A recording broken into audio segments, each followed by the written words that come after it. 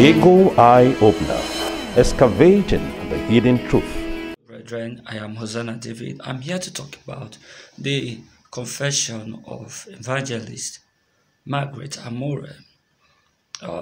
Back in January 2013, she released a video titled Back from Heaven with a message from Jesus to the world.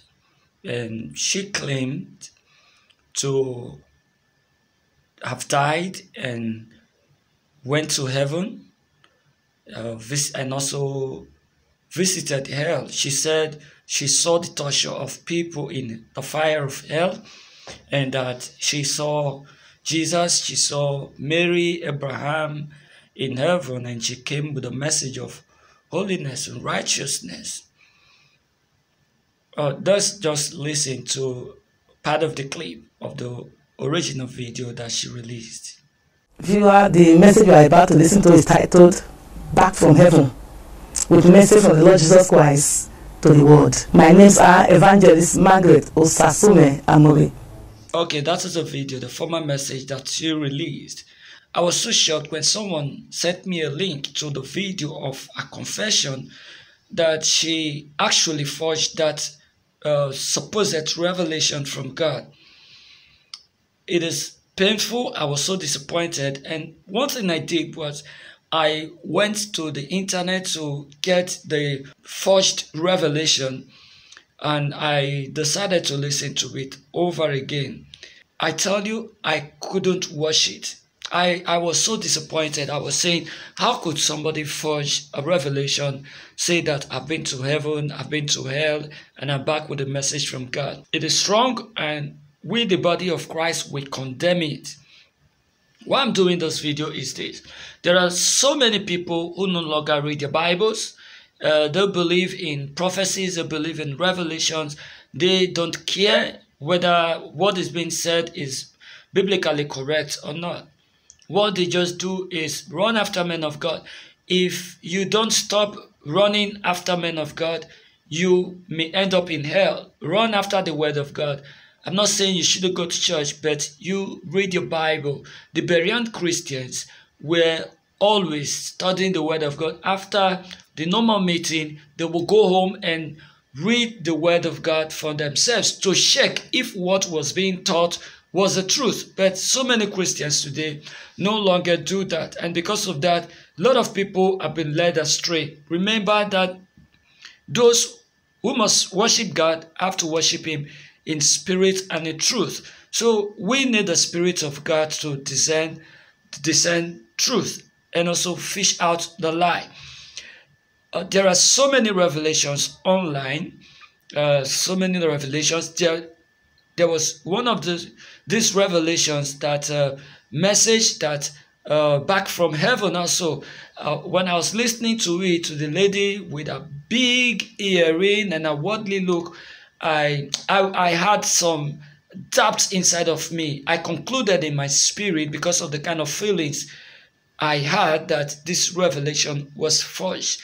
It never came from God. There are so many revelations like that. But there are also true ones too from God. I am not saying that there are no true ones. There are some that I have tested, and I also attest to them that these ones are really true from God. I also want to talk to pastors and men of God who lie against the Holy Spirit, and a lot of men of God today don't actually see this to be lie. They could say, the Holy Spirit told me, the Lord is telling me, the Lord told me, the Spirit told me. When the Lord has never spoken to you, you will end up in hell. And on the last day, you will tell the Lord that I prophesied in your name, I raised the dead, I worked in your name, we preached in your name. But Jesus will tell you, get out, you workers of iniquity.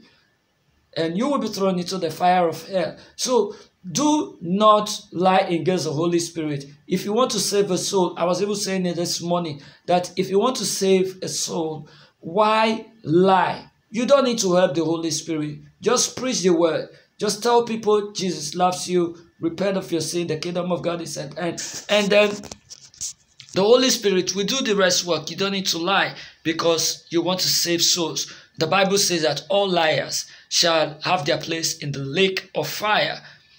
If you are a minister of God and you lie to your members, or you're a Christian, you lie, please repent. If you have released a video supposed from God and you know it is not from God, please withdraw it. I want to commend the repentance of evangelist Margret Amure. Not everybody can do this. I want to really commend you. I want to appreciate you for coming out. It is actually not easy for someone who has made a name all over the world, who has traveled to different countries in the name of having been to heaven and seeing Jesus Christ, went to hell, and then later come up to say, I lied. It was a farce. Please forgive me. I want to commend your courage and for repenting of your sins. Please just focus on God. This shows that you are really serious, and I pray that the Lord will help you to make heaven at last. A lot of people will never try this at all.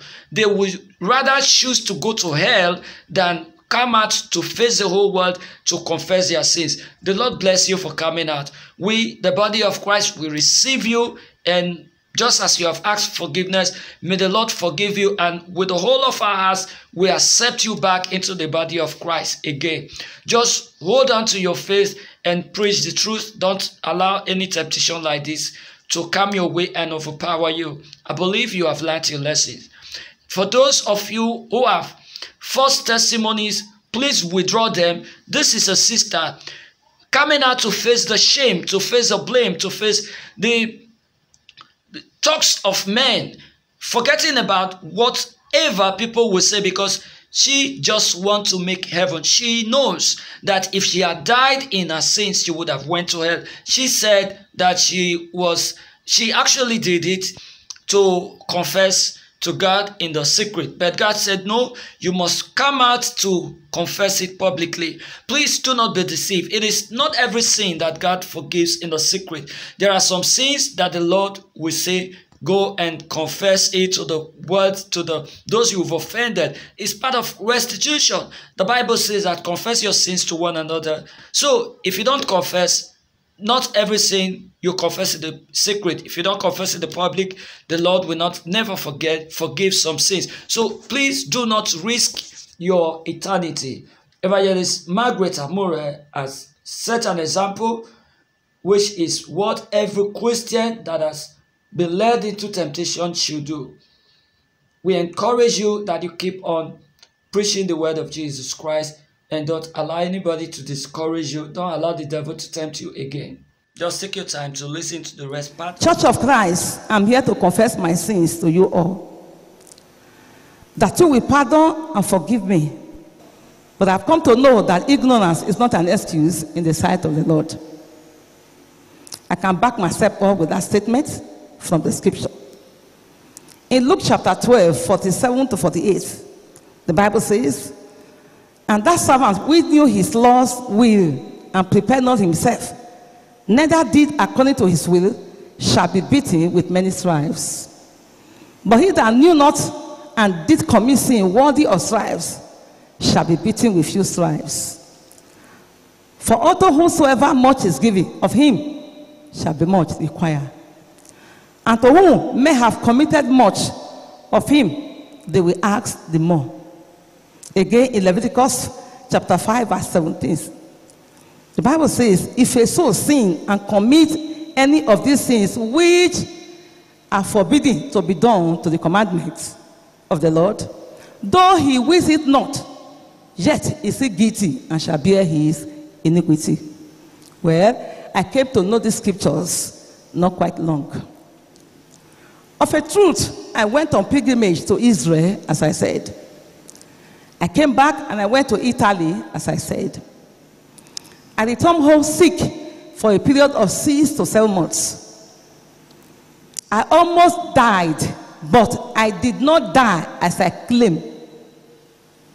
I told the Church of Christ that I died, I went to heaven, and here that I saw the Lord Jesus Christ, Abraham, Mary, the mother of Jesus Christ. I also said I went to hell, and I saw the devil and people being tortured. I'm here to let you know that it was a lie from the pit of hell. It was not true. Please forgive me. I released that message back from heaven after spending more than 34 years in the church without knowing what is restitution, holiness, sanctification, and all that, until I came to Horimor.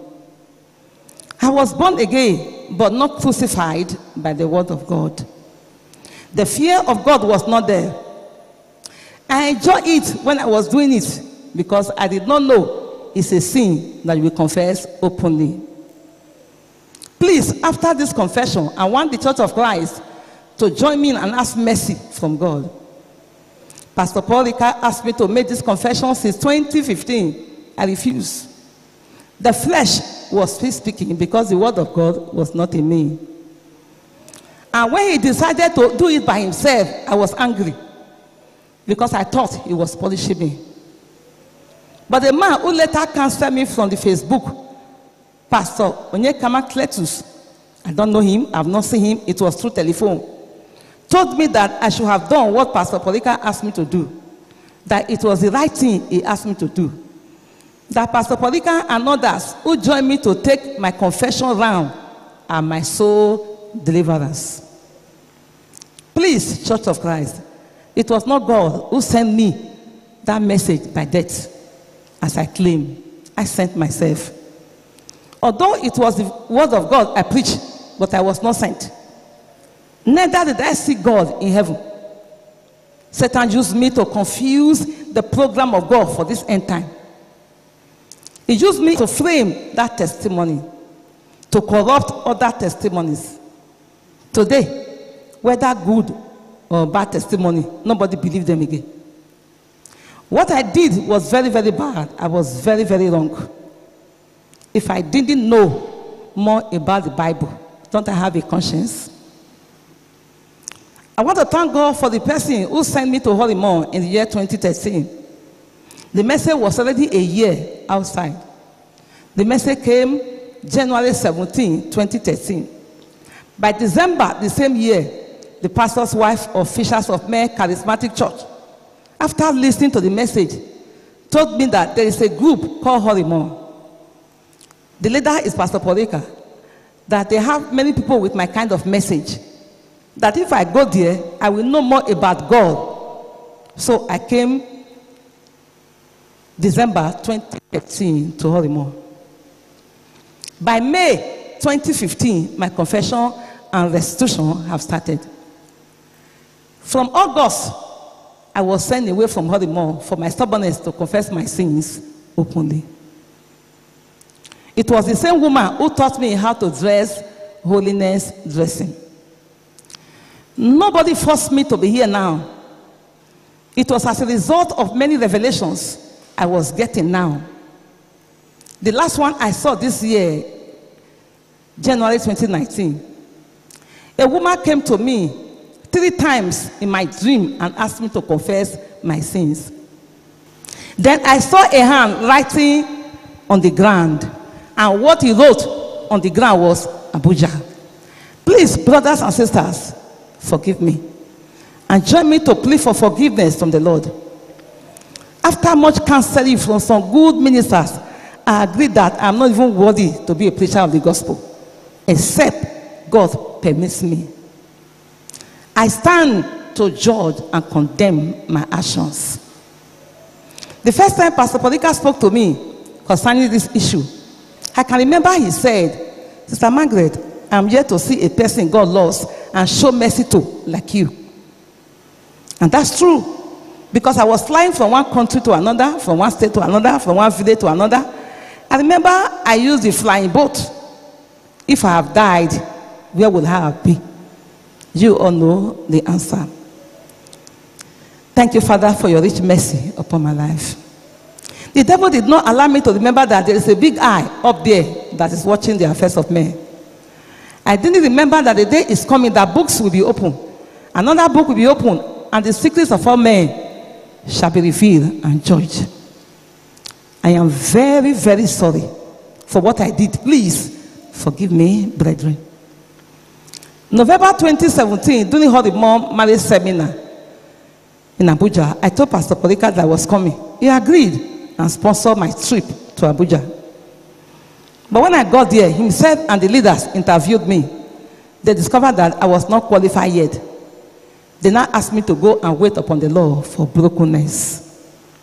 Go and seek the face of the Lord and let him speak to you. But in the presence of the leaders, Pastor Polika said, my sister, as for me, I have forgiven you and your children for everything and the insult you gave to me. But go and seek the face of the Lord. I thanked him, and some of the coordinators joined me to thank him.